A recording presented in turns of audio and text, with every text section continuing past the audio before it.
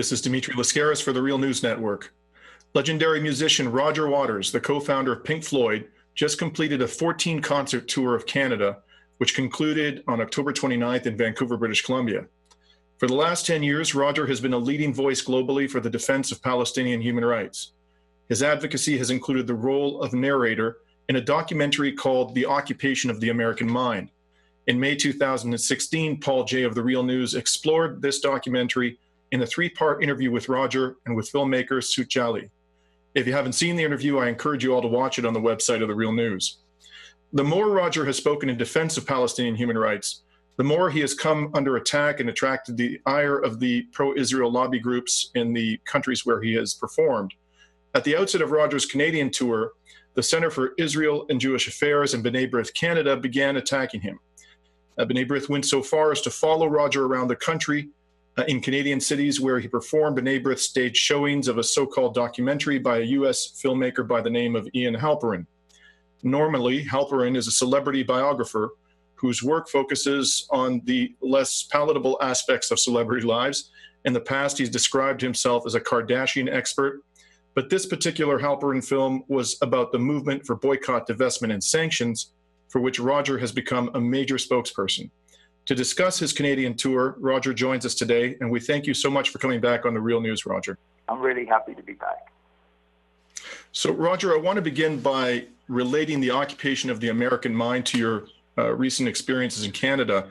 When you and filmmaker Sut Jali came on The Real News last year, you talked about some of the techniques that Israel advocates typically employ in order to achieve their propaganda objectives. During your Canadian tour, did you sometimes feel that you were being targeted with the very tactics you examined in the occupation of the American mind? Yeah, that is the impression that one gets. In fact, that's not the impression that one gets. That is the reality of what happens. It's interesting to be part of it because for a number of reasons. One is that they're deadly serious. 2 is that they're very single-minded. 3 is that they're almost completely incompetent. And 4 is that they are tiny in number. So their mass protests outside my gigs would be 5 people, maybe, or 6. This ridiculous film that the so-called filmmaker Ian Halperin has made, I've seen the first 32 minutes of it. That's all they will do to people, journalists and the like. It's so badly made, so incoherent. And so one would be laughing if it wasn't serious that some of these groups are attacking basic freedoms of speech that most of us like to think that we enjoy in countries that call themselves democratic, like both the United States and Canada. So I know I'm going to face this problem in Europe as well, where there has been an enormous amount of lobbying against BDS and attacks on people who support it. I want to just talk to you about the nature, the sort of the substance of the attacks. And I think certainly one of the principal messages or claims in Halperin's film and by the lobby groups that have supported his film in Canada is that you have some sort of a fixation with Israel's human rights record and that you ignore the human rights abuses of other states. And how do you respond to that allegation? Well, it is true that I have taken a lot of notice of and studied in quite some considerable detail Israel's abuses of human rights. And I've been doing that for the last 10 or 11 years. I'm not quite sure which other countries they would prefer me to be focusing my attention on. I think it's a diversionary tactic to say, do not look at Israel's abuses of human rights and all the illegalities that we, the Israeli government, are committing in the pursuit of our colonization and occupation of land that used to be called Palestine. Don't look at us. Please don't ask us any awkward questions. Don't join a peaceful protest movement that is trying to bring pressure to bear on us in order to bring us in line with international law and so on and so forth. Go and look at something else. Well, maybe I will. Maybe I will when this battle is over, which maybe one day it will be. Maybe there will be some other beleaguered people whose rights are being trampled on.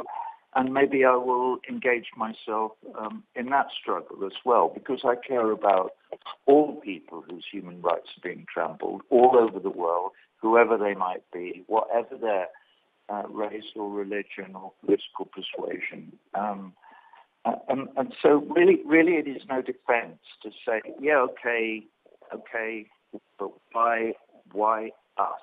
Why us? Because you were there, because I came to your country to do a gig, because I engaged in conversation with Palestinian civil society, because they started a campaign called Boycott, Divestment and Sanctions in order to draw global civil society into their struggle against their oppression by colonizing power that maintains an army of occupation on their land and controls their lives entirely, where they have no civil rights at all. So it's not rocket science, this, and the diversionary tactic will not work. If you're oppressing somebody, it is no defense of you standing with your boot on the guy's throat to say, oh, look over there, there's somebody else with a boot on somebody's throat. No, we're talking about your boot and their throat at the moment. We'll go and have a look over there later. Now, let's talk about the colonization of the discourse, which was so ably examined in the occupation of the American mind. In Montreal, Ian Halperin blasted the media for its coverage of your criticism of Israel's human rights violations. And according to the Montreal Gazette, during a Q&A following a showing of Halperin's film in Montreal, quote, an emotional Halperin engaged in an expletive-filled rant against the Montreal media, close quote. And apparently Halperin's rant was so aggressive that B'nai B'rith Canada, which has been promoting, as you know, his showings across the country, was embarrassed and was forced to issue an apology to those who were insulted by Halperin's remarks, which they acknowledged were disrespectful. So, Roger, I want to talk to you about the Canadian media coverage of your tour and of the political aspects of your activities. During the Canadian tour, there was a great deal written in the corporate media about the political and social justice initiatives to which you give some attention in your concerts and outside of your concerts. The National Post, the Toronto Sun, the Globe and Mail, the Toronto Star, among others, all chimed in with pieces on your tour and touching upon the political aspects of your work. Generally, do you feel that their reporting was balanced? And how do you respond to Halperin's claim that the Canadian media were too kind to you? He must have been looking at different newspapers than I was looking at, because all the articles that I saw were either, like the National Post, for instance, carried a piece by a woman called Barbara Kay that was extremist, right-wing, raging rant, attack, personal ad hominem attack against me personally. So I've no idea what he's talking about. They gave coverage to quotes from Michael Mostyn, who's the CEO of B'nai B'rith, which, as you know, is a Jewish organization in Canada. So I don't know what papers he was reading that I wasn't reading. Some of the Canadian newspapers reviewed my show and gave it glowing reviews, which is nice. And thank you very much, those reviewers, for actually coming to the show, listening to the songs, checking out the show, seeing what it's actually about. You know, the show is very, very, in its essence, it is only about promoting the idea that human beings are all equal and that we all have rights and that we should treat each other with empathy and love. That is what my show is about. So the Halperin, Barbara Kay, what are the other organizations? There's these people who've been following me all over North America with a truck saying that I spread hatred and lies. I don't spread hatred and I do not spread lies.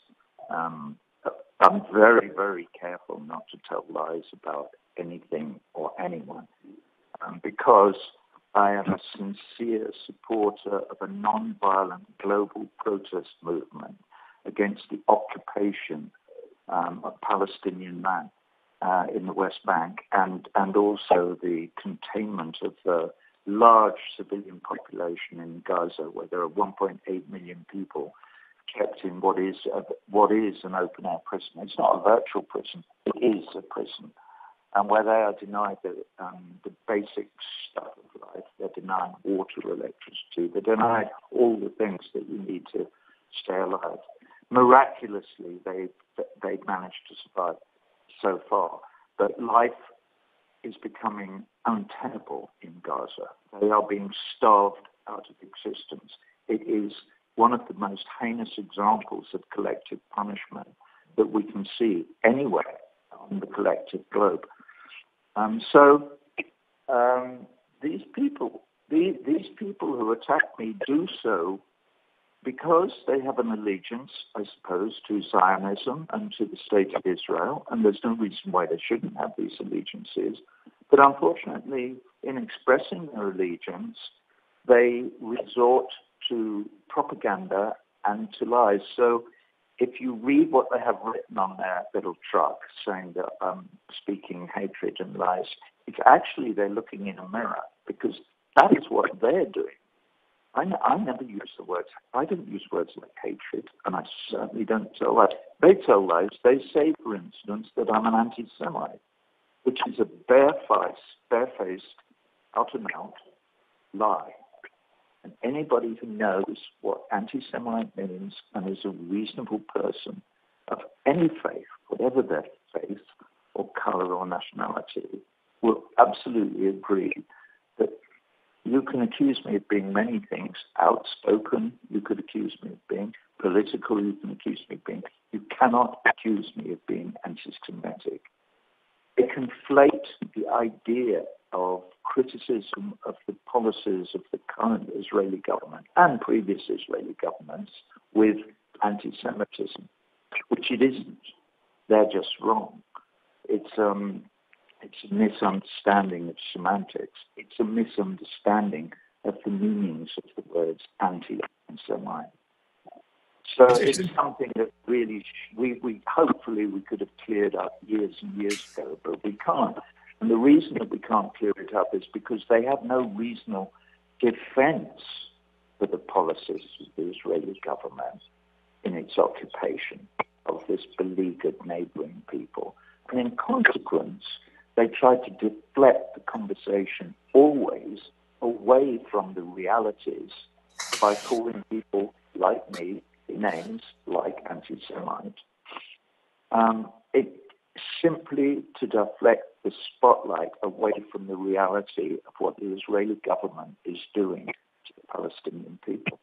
We in BDS and other movements, and also I have to say many Jewish organizations, and specifically I would mention in the United States, Jewish Voice of Peace, and in Canada, I was hosted by an organization called Independent Jewish Voices, who invited me when I was in Vancouver on one of my nights off to do a moderated talk and a Q&A session in a church. I think it was called St. Andrew's Church.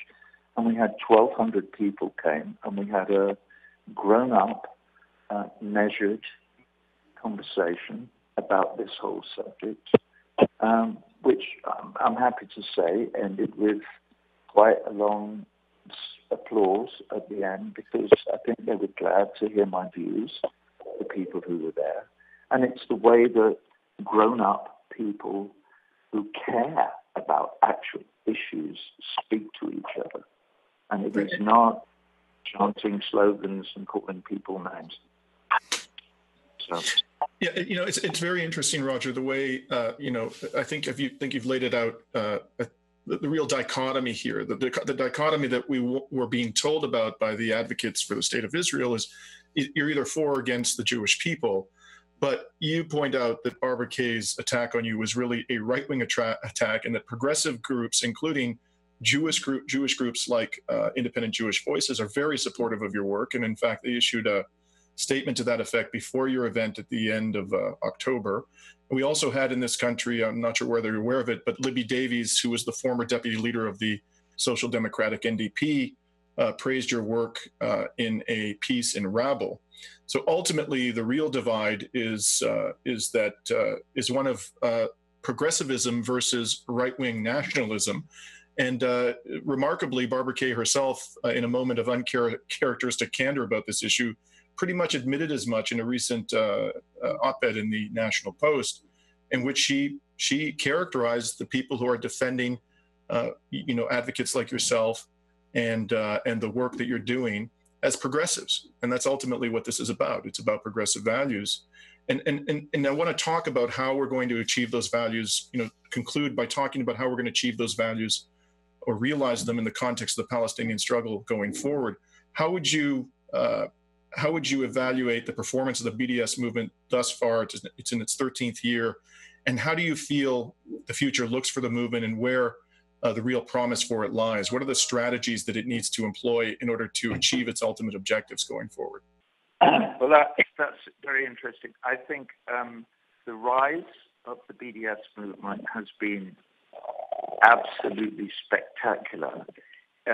It was started in 2005, as you know, by a huge coalition of disparate groups, but in Palestinian civil society.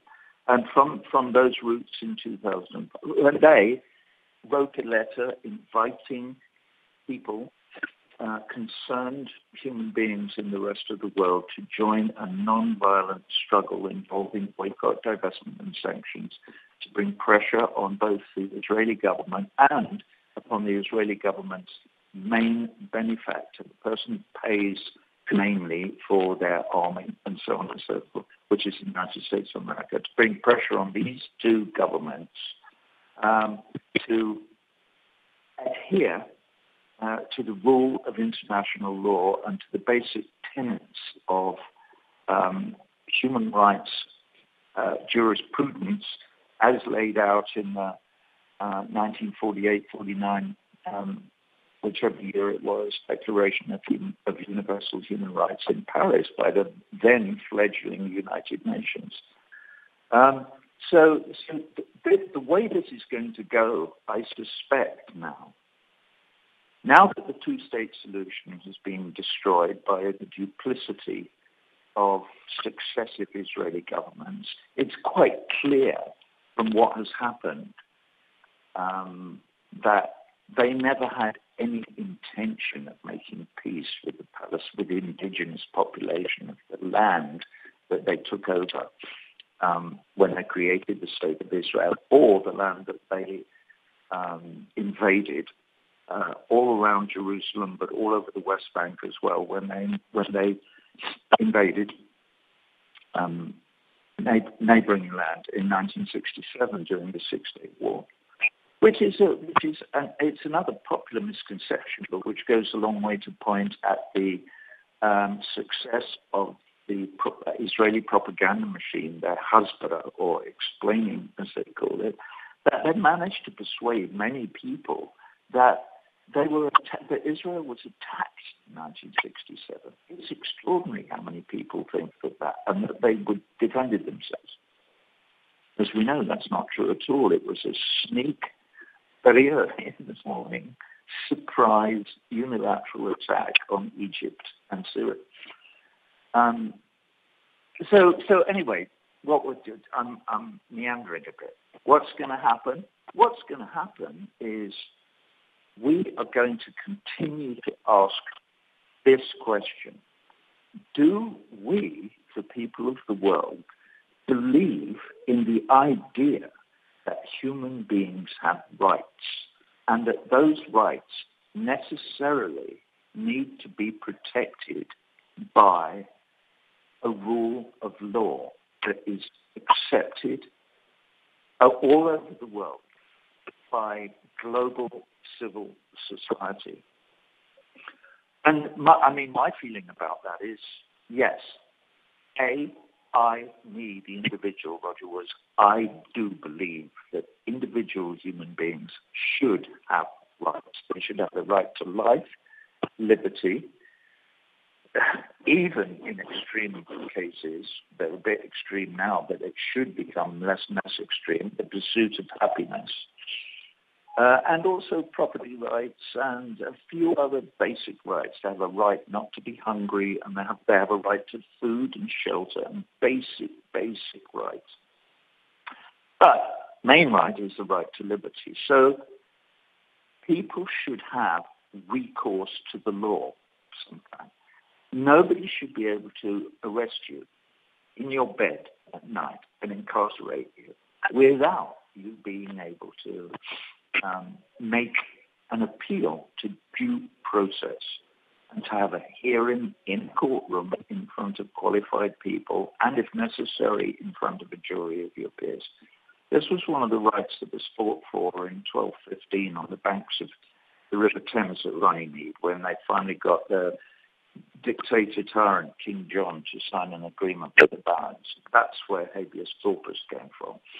It's Article 29. It wasn't ratified for nearly 100 years. It was ratified in, 1297 or something. But that is the law that says, bring me the body. You cannot lock somebody up and say, we're sorry. Well, the Israelis do that routinely. Thousands and thousands of Palestinians are locked away with no recourse to any law. They call it administrative detention. So that's one of the rights. So all I'm saying is that the way this is going to go is that more and more of us are going to say, you have to come out of the woodwork. In a way, I'm happy that the Israelis, or many members of the Israeli Knesset, are now coming out of the woodwork. People like Ayla What's-Her-Face, who's the Minister of Justice, and others in the Settler Party, they're now coming out of the woodwork and saying, we don't give a shit about law. We're not interested in it. They're beginning to go biblical now and say, this is our country. God gave it to us. Go and read the Bible. That's the end of it. Well, that is not good enough. Any religious extremist or fanatic can say that.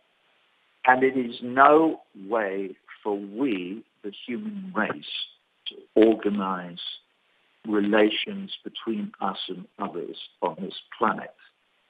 If that is the way to do it, well then, all right, take your pick. You can be a Muslim extremist, or a Jewish extremist, or a Christian extremist, or a Buddhist extremist. You can find the extreme end of almost any religion or almost any nationality and say, we are the exception to the general rule. We are more special than you are. Now I'm going to start waxing literary, because I'll start talking all here and going back to Animal Farm and quoting, the pigs in Animal Farm accepted the notion that all animals are created equal, but some are more equal than others. Well, if you want to have that conversation, I would prefer that you found somebody or people more eloquent than I am to sit down in a room and have it. And I could name a few of them. There are wise men out there who can sit around the table and who can all talk about these general philosophical concepts and say, should these general philosophical concepts about human rights and about whether when we got rid of the divine right of kings, if we did in the French Revolution or the American Revolution, or in the latter half of the 18th century, was this a move in the right direction? And if it was, why? And blah, blah, blah, blah.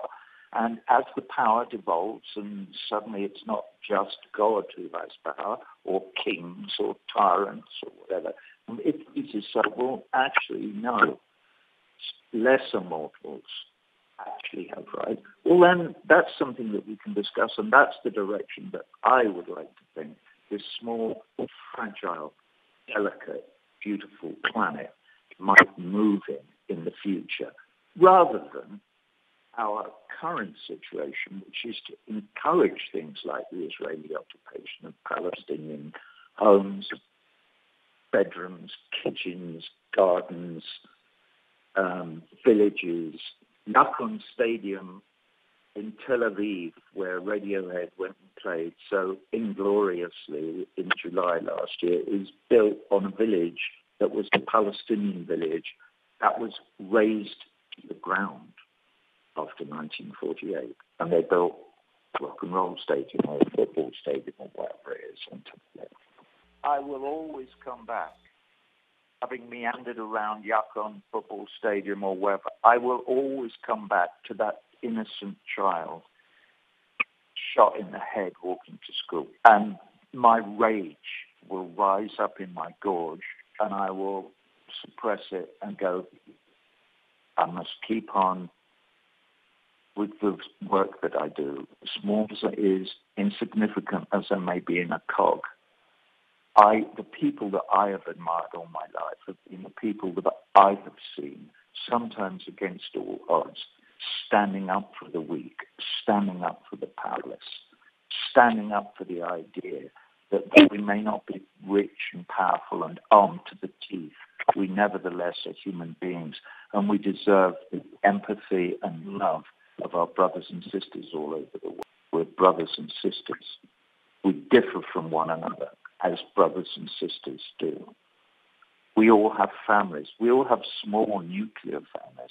We can look at our actual brothers and sisters and cousins and uncles and aunts and things and see the differences and understand that we're not all the same. And we're not all perfect. In fact, none of us is perfect. That's the whole point. That's the whole point. We need one another's help. We need to cooperate. And at the moment, we're not. At the moment, we have allowed greed, really, to take over all our lives. And we are allowing the culture of greed to destroy the planet that we should be protecting, to hand on to our children and their children and their children, to successive generations. We should be applying ourselves to that, not to how can I get this? How can I steal my neighbor's land? Yes, and unfortunately, to a large degree, what's happening to the Palestinian people is a microcosm of the destruction of the planet writ large. And on that somber note, but with the hope that that message will be heard. And I really want to thank you, Roger, for joining us today. And it was a pleasure speaking to you as always. All right, Dimitri. Thanks, my friend. Thank you. And this has been Dimitri Lascaris for The Real News.